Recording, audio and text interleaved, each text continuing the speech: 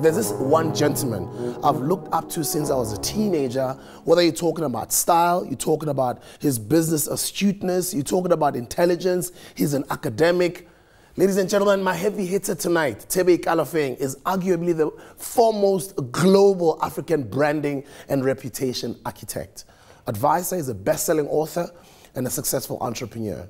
He's been at the critical part of inception of some of the most well-known African brands, including Brand SA, Brand Africa, Brand Leadership, and the WWF, and more. Ladies and gents, please help welcome my role model, an amazing gentleman of integrity, Mr. Thebe Ikalafeng. Thank you so much. I appreciate the opportunity. You're doing very well yourself. Thank you, sir. You are taking your brand continental. Next is the world. It's the world, definitely. Now, talking about branding, why did you choose to become a brand specialist? And as a lot of people call you a branding expert. Well, I mean, I didn't necessarily choose to get into the area. I found myself in the area, and I found that my passions were fueled when I'm in branding, and I found that I woke up every day excited and happy to do that as a living, and I found that this is what I should be doing. What is branding, or what is a brand? Well, a brand is it's a promise made and a promise delivered. It is as simple as that. It is that unique thing that defines who you are and distinguishes you from other people. I started working for Colgate-Palmolive in New York. That's really when I started in the business of brand building, working on the Colgate-Palmolive brand. Then came down to South Africa and worked for Sun International, and then ended up as a marketing director for Nike for South Africa, and then ultimately for the continent. So you could say that one followed my natural calling in terms of being able to create ideas and to deliver those ideas. But I was then also fortunate to be able to get to work with some of the great global brands like Colgate, like Nike, and that grew, if you will, develop my understanding of brands, and that's really how I got into branding. And so, where is Brand Africa going? We started Brand Africa 5 years ago, and the reason we started, after working around the continent and observing some of the things that we now know empirically are correct, we then started saying, Africans, we're not building brands.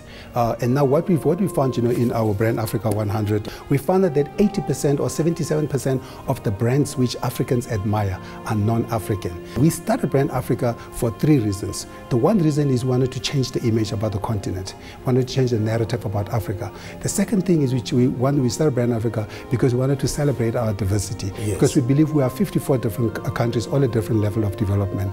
The third thing we started Brand Africa for is we wanted to drive the competitiveness. So that's why we started Brand Africa 100, is to measure how far we've come. Now, what does the Africa's Best Brands celebrate, and what does it do? Do you take the top 100 brands in the continent? What we do what's the criteria? What we do is we've gone to 22 countries around the continent, and those 22 countries around the continent, they represent 77% of the population of Africa and 77% of the GDP of the continent. And we speak to everyday Africans, and we ask them the question, what are your most admired brands? And we got a list of 8,500 brands. And then we create a metric and a methodology to be able to separate, to be able to equalize those brands, because other countries like Nigeria have got 180 million people, and other countries like Botswana have got only 1 million people or 1.5 million people. The latest rankings have just came out about a week ago or so, and I can see most of the admired brands, and as you were saying, that are not African brands. Well, yeah, I mean, I'm seeing brands like Nike, Adidas, Apple, Samsung, Zara, Google, BMW, Sony, Facebook, H&M. Where are the African brands? Coca-Cola. Come on, guys, create your own brands. One wise man once said to me, Mr. Ikalafeng, create your own brand or product for other people to consume. Because if you don't, for other people to consume so they can make themselves feel better, because if you don't, other people will create their own brands for you to consume so you can make yourself feel better. Indeed, and I love that. I love that as a quote, by the way. This year we also honored Strife Masiwa, who created Econet Wireless with a Lifetime Achievement Award. Amazing entrepreneur. Mr. Masiwa would love to have you on the show. Please, come on kicking doors. Otherwise we'll come kicking down your office doors. Well, he's been kicking doors before MTN was started, before before Vodacom was started, and before many of the other African brands in telecommunications were started. And they're that long before.